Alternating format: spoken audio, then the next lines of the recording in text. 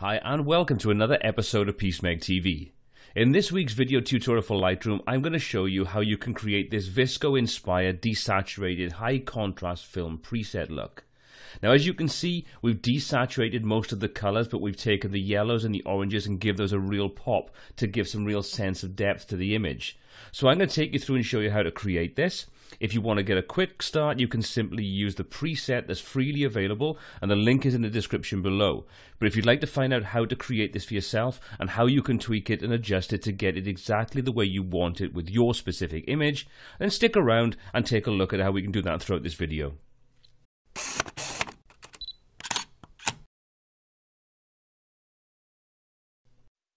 So this is our starting point, and you can see it's quite different to the end result. Now, as I go through this process, you're going to see some of the different alterations I make are probably going to look a little bit rubbish in the image, but once we go through the entire process, you'll find it'll all come together. As always, our presets adjust the starting point, and the same as this video tutorial. So what I recommend is follow this through, then go back and tweak and adjust to get it to work exactly the way you want with your specific image. So let's start off in the develop module, and we'll go to the basics panel, and we're going to go through this step by step. So the first thing I want to do is I want to adjust the temperature of the image. I want to cool things down a little bit. So I'm going to take the temperature and we're going to drop this down to about -10 to 12 to sort of take out the blue tones, which will work quite nicely. We're going to then take the tint and we're going to boost that by about +10, just to sort of give us a little bit of a magenta cast. And as you can see, that's already starting to change the tone of the image. Next thing I want to do is just give this a slight exposure bump. Nothing too much, probably just over 1/3 of a stop, maybe up to just under 1/2 a stop. That's looking pretty good. I like that. Next up, we want to go to the contrast, and we're going to give it some serious bump in this. So we're going to take this up to about +80. Let's just give that a real punch. Like I say, we're aiming to get some real nice contrast in this. And you can see we're already getting some serious contrast in those windows and the darker areas of the image. So next up, let's go to the highlight, shadows, whites and blacks. First of all, let's take those highlights and give those a serious bump up as well.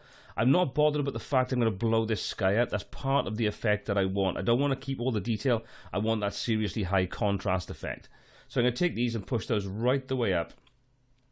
Around to about 90, 95. That's looking pretty good. So next up, let's take the shadows. Let's give those a bit of a bump up as well. So we can open out and keep some of the detail that we have in these windows. So we don't want to lose all of that detail just to black. But again, you can adjust this to your heart's content to get exactly what you want. Whites don't really need to be touched too much. Maybe drop those down a little bit, maybe a couple of percent. Got the points, that should be fine. And the blacks, we're going to push those right the way up. Take those up to about +60. There we go. So we're getting some of that detail, but we're getting that high contrast effect in there. So the deep shadows are opened up a little bit. We've still got nice contrast in there. Next up, we're going to move on to the presence section. I'm going to leave the clarity as it is. I don't want to touch that. But we are going to take the vibrance and we're going to bump that up, because what I want to do is the vibrance will affect the warmer tones of the image. So by giving those a boost, you'll see that the oranges start to become very overpowering. So let's take this up to about +65. And now we're going to counteract that oversaturation look by taking the saturation slider itself and dropping that down to about -60. And you can see what that does now is it desaturates most of the image, whereas the warmer tones in the photograph will still stand out. So we're getting almost black and white and other things, but the yellow and orange tones are still there. Now this might look a little bit washed out at the moment, but we're going to tweak the individual colors in a moment as well. So we've done the basics. Let's now jump down to the tone curve and do some work in there. So what I'm going to do in this is I'm going to take the black areas, we're going to flatten those out a little bit, and we're just going to get a nice curve to the tones in the image. So what we're going to do, we're going to come down to the bottom left hand side and we're going to grab the shadow area and we're going to open those shadows up. We're going to flatten it down, give it a slight matte effect. To do that, all we need to do is come down to the bottom left hand corner and drag the point up. Don't want to go crazy with this, but I want to get that sort of slightly matte flat effect to it. Let's add a couple more points in there. And what we're going to do now is we're going to create a curve to sort of give us some tone in the mid-tones. Get that contrast boost in there. And that's kind of what we're looking to do. So you can see before and after. So we get that nice sort of flat matte effect to it. So that's all we want to do for the tone curve. Next thing we're going to do is now go through and start working on some of those colors. So let's jump down to the HSL panel. And let's go to the hue section first of all. We'll work through these individually. Now this is where it's a very subjective edit, and it's going to be based upon any image that you use. So with this one, I want to take the hue of the taxi cabs and I want to change those a little bit. I don't really like the orange. I want to get more of a yellow tint to them. So let's just adjust those colors to get it roughly where I want it to be. So let's just boost those reds a little bit and open those oranges up. And you can see we now get closer to a yellow tone than we did before. So let's just undo that. You can see much more orange. There we're getting closer to that yellow tint that I'm after. So next, let's jump over to the saturation and we'll start making some adjustments there.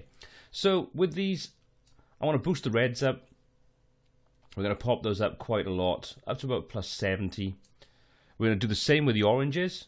We're going to boost those up to about plus 65. We're going to take the yellows. I'm going to boost those up to about 55. And now I'm going to start adding some negative numbers in there because I want the yellow to be the sort of predominant colors in this. So that's going to keep the sort of sandstone tones in the buildings and the reddy tints to there. It's going to keep the color in the wood, the taxis, but we want to play down the blues and the purples and the magentas and things in this image. So let's start reducing those down. We're going to take those down to about minus 70, 75 each. I'm not going to be overly specific with these. We just want to drop those down to roughly that point. So you can see once we do that, we really start to take out those colors in the image. So we now start to reduce those blues and magentas and greens. Finally, let's jump over to the luminance setting, and we do the same kind of thing.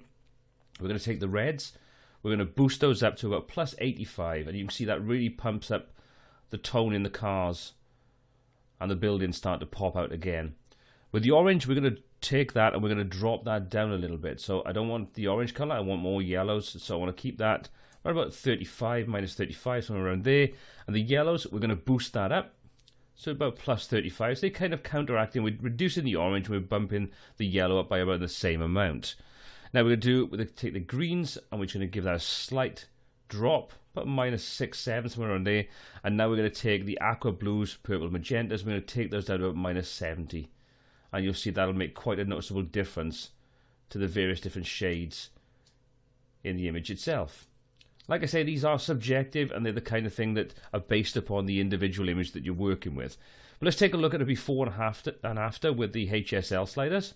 So there's where we were and there's where we are now. So you can see we've really changed the colors in the image quite nicely. So we've now got that really cool kind of desaturated look, a slight matte effect, and we've really pushed up the exposure and we've pushed up the brightness and the contrast on this. We've got a nice contrasty effect. Obviously, you can carry on and you can do more adjustments. You can apply effects on this. You could go in if we wanted to and start applying things like vignettes to sort of draw attention to the center cab. You know, you can really tweak the image to get exactly what you want. But that's how we create this specific effect. So we've got that slightly desaturated, high contrast, VSCO kind of preset or effect that I'm after.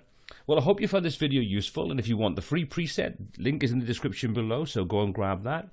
If you've got any comments, questions, or feedback on this video or anything else we cover on the channel, please pop those in the comments section below. Until next time, take care.